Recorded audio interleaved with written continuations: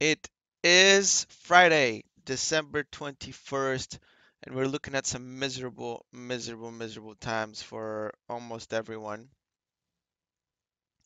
Our 3-month performance is pretty bad, down 8.52% now, had huge losses in the last few days. Still beating the market by a little bit in the last 3 months, but really bad. Yearly performance also really bad, 6.75% down. You can see this huge sharp drop off here. Um, I've rearranged my stocks to show Apple up top because I'm going to be trading it a little bit more actively now. So what's going on here? Are the markets going to keep falling? Well, the Federal Reserve came out and announced a rate hike, which was a little bit, I guess, more than people were expecting. They were expecting at least there to be some kind of reassurance that they're going to get the markets back, but that wasn't the case. So the market kept on selling today, on Friday. There's a few things that I did with my portfolio. I added like 2,000 more dollars, and mainly because I didn't want to get dropped off in value so much that I couldn't upgrade my gold account. And this is something that I did. I upgraded my gold account, but I also bought like one share of Apple at 153. I bought one share of Spotify at 106. Bought a few shares of IGD at 572. Just little tiny small moves. But the big move that I did was they sold an Apple put at 148. It's going to expire next Friday, and we'll see if that holds. So far, not a very pleasant movement, but if it does, just one of these options will be able to pay for my gold, Robinhood Gold fee of $125 per month. So I'm hoping that this actually persists here. Otherwise, I'll be on the hook for that $125. So that was the biggest move. Actually, let's go back here to the history. Collecting a few dividends. Here's my deposits. Oh, excuse me, $2,300 is the market buys. And here's all the expirations that happened this Friday today. So I was forced to buy RSX, which is the Russia fund, at 19.5. It's like below 19 now. So I'm taking a little bit of loss here. A switch call expired. SIG call assignment to sell 300 shares of SIG at 2.5 executed.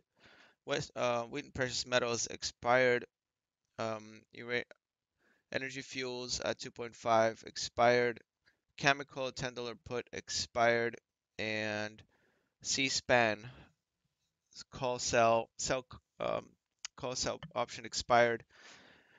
So all these expirations is good as money in my pocket, but I did get forced to buy this Russian fund, which kind of makes up for all these wins, this one loss. But we'll see. I don't mind holding that fund because I'm really bullish on Russia at the moment. And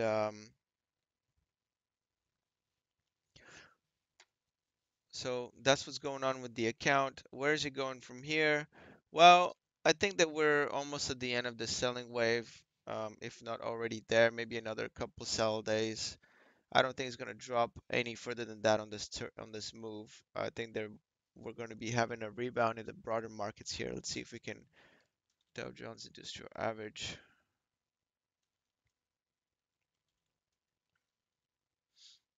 I don't know where we would look, but let's just go to SPY. So you can see here. I think that this is a real sharp sell-off here. Maybe another couple of days, but it's hitting some channel resistance, so it's probably gonna bounce off there. Even if it's gonna continue to go down, it's gonna have a bounce. Nothing moves in a straight line like that. So it'll give me a chance to hopefully Apple bounces with it, and I'll be able to have my option expire, and so I can collect some premium. And you can see over here I have $9,700 to play with that I can sell options with, and but the value of my account didn't really increase, right? Because this is debt. I'm basically in debt at the moment, and I have assets as collateral, stocks as collateral for it, or options contracts. So that's what's going on. I have the $30,000 account, gold account now, and hopefully one day I'll upgrade to 50,000. Um, well, I wanted to do it a little bit later when the market crashes more, but I think this is sufficient. I want to take advantage of any possible rebound, so I decided to make the move now. Whether that's good or bad, we'll figure that out obviously pretty soon, in a week or two. If I continue to lose money. But that's what's going on as of now. You can see the options list is very short because we had a bunch of expirations, but I'm gonna go back into selling um, puts for Cameco, which has been a really winning trade for me, and I've made some money doing that so far. But not enough to stave off these huge losses, man. Look at this 1 year chart. It's abysmal. And now for first time ever, I am negative in all time on this account. Look at this. Boom. What a hit, huh? What a hit. It's incredible. Incredible. Now, here's what I am looking forward to though, is I'm looking forward to a big spike up in silver and hopefully drags EXK a lot higher. And I am looking forward to it because my belief is that the way the dynamics work is that after a big crash in the market, commodities are do get drowned. Let's see. Commodities do get dragged down with the market, and once commodities drop down in price enough, some of the production comes off, some of the metals production comes off, and silver is usually a byproduct of that metal production. Therefore, the supply of silver gets limited, and now if the demand is consistent, then that creates an imbalance which pushes the price up to make up for it and incentivize new production. So, I hope you caught all that. So, this makes me really bullish on silver in the beginning of next year. And I may put my money where my mouth is. Actually, Robinhood's money where my mouth is, and make an even bigger bet on silver than I already have in the coming month or two. And that's the plan, guys. That's the plan. So I'm gonna keep selling options on Apple, Chemical, and making a bet on silver. And you know what? I'm looking at this company, BlackRock. BlackRock. Their stats are really good. I looked at their numbers. This I'm not recommending it, of course. You should never buy or sell anything based on what you see here. As you can see, my all-time earnings are negative, so you shouldn't be listening to my advice to begin with. But I'm just sharing what I'm thinking, in case you want to know.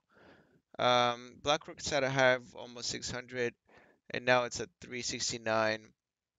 It had a nice move in the last few years. Last year has been going down pretty hard, but I think it's a really good financial company. They have investments, they do risk management, advisory, and all kinds of, banking things. They're kind of like a Goldman Sachs. Um, they're one of the firms that came in 2008 and just bought up all the houses, and they've been riding this wave up in the housing market ever since then. So I think they know what they're doing. They have a lot of money, and I think it would be a smart idea. The PE ratio is 10 and a half. They don't have too many employees. They have a $59 billion market cap. Been around for a long time, and even pay a dividend. So I'm liking this company. It's really expensive for me to try to play options with. I would need like $37,000 free cash, which I don't, just to, sell one contract. But I may just buy a few stocks. I may just do that if it drops, if it's already low enough. So I'm thinking of buying some stocks. So those are the moves that I've been thinking. Big move in silver, selling options on Apple because, it's probably near some kind of a bottom. It kind of moves the market. It is the market. And thinking of also BlackRock and trying to ride that move in silver that's coming up next year. All right. I think I'll leave you at that. Hope no one is depressed. It happens. Market drops. That's what's up. I'm not a long-term bull or bear on the market. I think it's for the next 10 years going to be stay relatively flat. So I'm trying to make money around that fact. I don't have a huge short position. As you can see, most of my positions are bulls. But I just have a tiny short position, which I'm going to be selling pretty soon, actually. Um, it's SH. It's just like $650. I'm going to be selling them pretty soon and putting them towards my options play. And I'm going to have no shorts whatsoever because my biggest understanding, my biggest bet is that, the banksters they're gonna just flood everything with money. The Fed and their arms are just gonna, open up the spigots and it's gonna increase the value of all the assets even further. So I'm not looking for like 2008 50% retracement. I think 30% is probably the most we're going to get out of this specific move. We're already at 20, so maybe we got another maximum of 10% to go. And it's going to be a quick bounce up to at least halfway through in the beginning of next year. That's my guess. All right, that's my view. That's my hypothesis. These are the moves that I'm predicting. Let's see if I can finally make some money, huh? All right, that's it for now. Peace out.